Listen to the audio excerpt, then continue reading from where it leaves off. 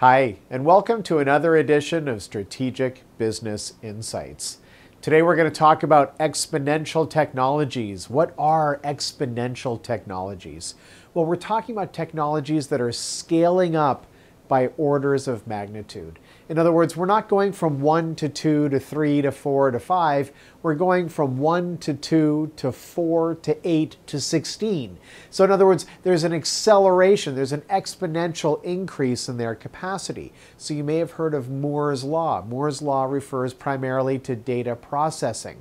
But again, it's this exponential nature of the growth rate. So it tends to double roughly every 2 years, the capacity of data processing. But it turns out that data processing is only one of many. In fact, just within the realm of data, you have data processing, data bandwidth, and data storage, which are all increasing along this exponential curve. So data processing, we're talking about, like, for example, the IBM Watson computer. You may have heard of the IBM Watson computer.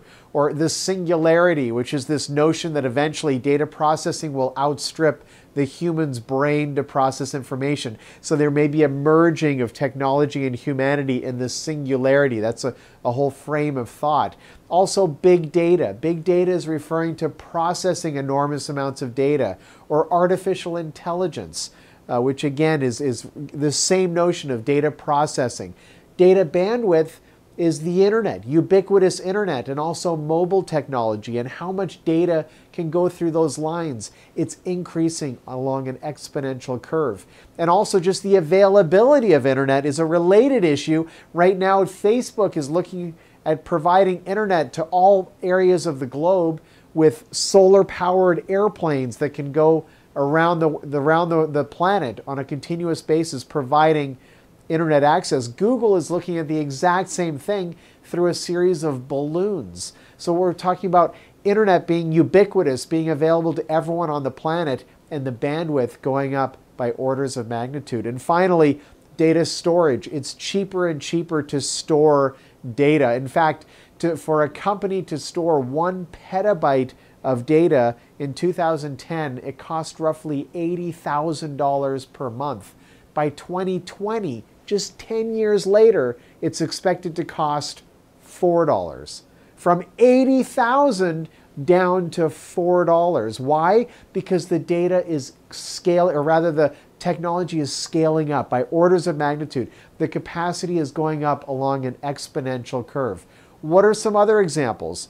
Robotics. Robotics are an exponential technology.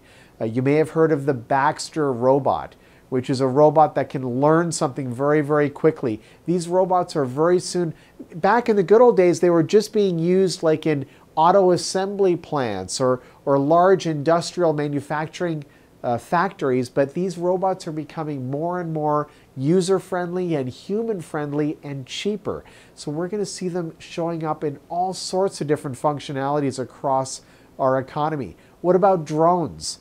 Right? Unmanned aerial vehicles, or even the self-driving car that Google is experimenting with. And recently there were news stories that Apple may be creating a car of their own, which would also be a self-driving car. These drones are essentially robots of their own. Okay, but the whole notion of drones, and the Amazon may be using drones to deliver packages. So these are exponential technologies. These are technologies which have the potential to completely disrupt existing industries and replace existing industries with entirely new ways of doing things. 3D printing.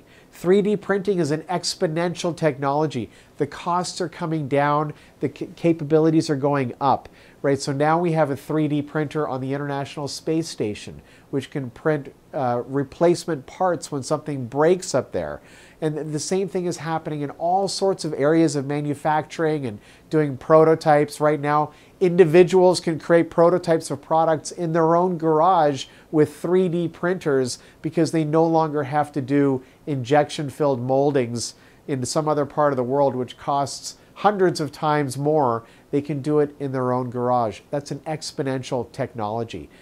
Biotech, neurotech, nanotech, right? These are all related fields which are also expanding along an exponential curve.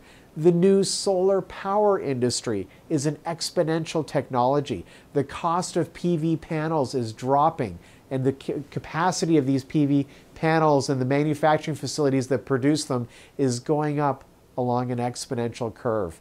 These are all exponential technologies. And of course, mobile and information communication technology in general, some people refer to that as ICT.